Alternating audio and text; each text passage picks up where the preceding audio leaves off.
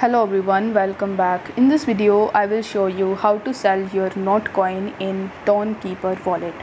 So in order to do this, you first need to launch your TONKEEPER Wallet, and then you need to provide your fingerprints or your passcode, and you simply need to log in into your account.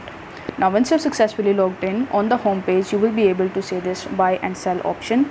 So you need to tap on buy and sell, and then by default it will be on buy. But as we want to sell our NOTCOIN, you need to tap on the sell option in the top, and here you will be able to see the selling option. But if you tap on sell, you will be able to see that you are going to see the option of sell TON and the swapping option, but you will not be able to see NOTCOIN in order to sell it. If you tap on the buy option, you can buy your NOTCOIN, but if you tap on the sell option, that you will not be able to see the sell option.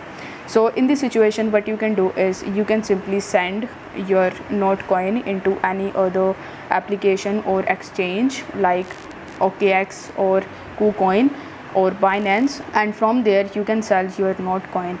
So in order to send your NOTCOIN, you need to tap on the send button.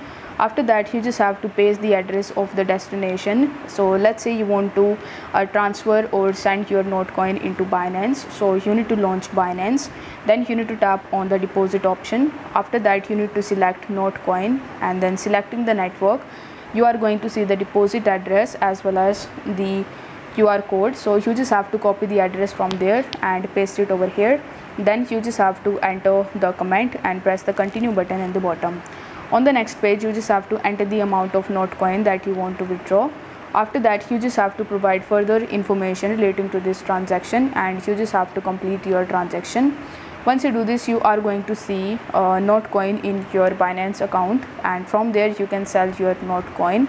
So I hope this video was helpful, and if it was, then don't forget to like the video and subscribe to the channel. Thank you so much for watching.